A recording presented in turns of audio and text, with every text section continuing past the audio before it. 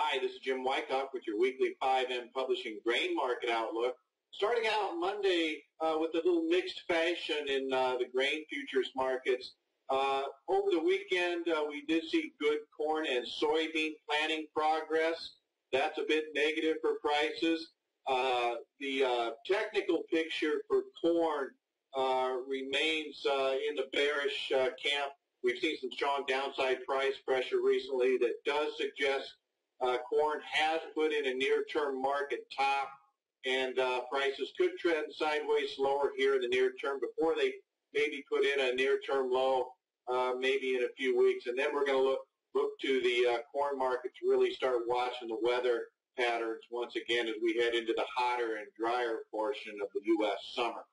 Looking at the soybean market, this market remains in a bullish technical posture overall. Fundamentally, we've got tight stocks of U.S. soybeans that continues to be an underlying supportive factor for soybeans.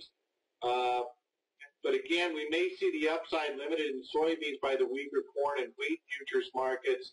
I suspect that soybeans are going to have a tough time making further gains if corn and wheat futures continue to slide lower.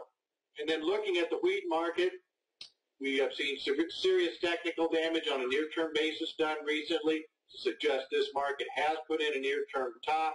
We've seen a little bit of supportive rainfall, beneficial rainfall in hard red winter wheat regions recently, although the weather still has been hot.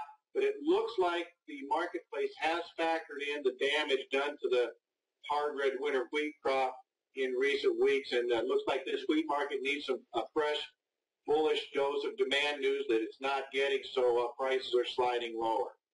That's it for this week. Jim Wyckoff reporting.